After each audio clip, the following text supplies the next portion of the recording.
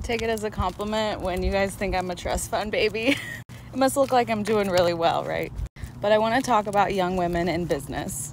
I myself started my companies around 17, 18. So let's check out some statistics for women, and particularly young women.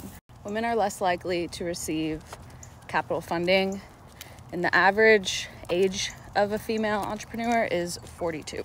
And after 5 years, you literally have like a 50% chance of succeeding. It's like a fucking coin toss. And I don't have a degree, literally didn't even walk at high school graduation. So when I have a problem, I Google it. That's what I do. I just Google it. But the first 5 years were fucking tough. I was stripping and I used all my money to invest in the business. I had no social life. No one believed in me, especially my family.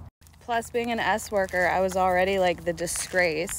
So I remember when my clothes first got in Nylon magazine and I did a speaking event for Shopify that year.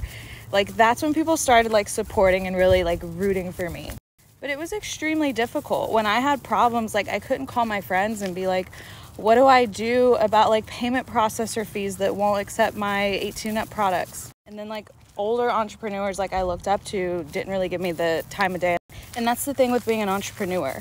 Failures are just learning lessons. So like you welcome failure, and the better entrepreneur you are, the better you are at just surviving and grinding and just taking the losses and finding the wins. And not everyone that follows me will understand that. I'm getting a lot of new followers from that video that went viral.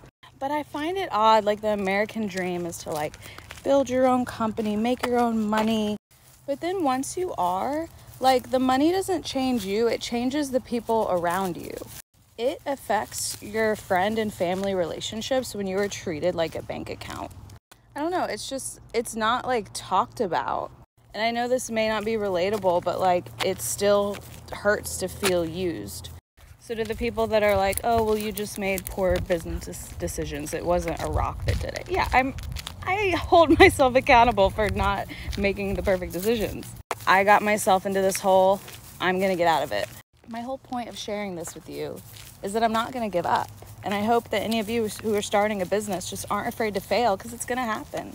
But when people ask me advice on how to get started with a business, I'm just like, don't get started.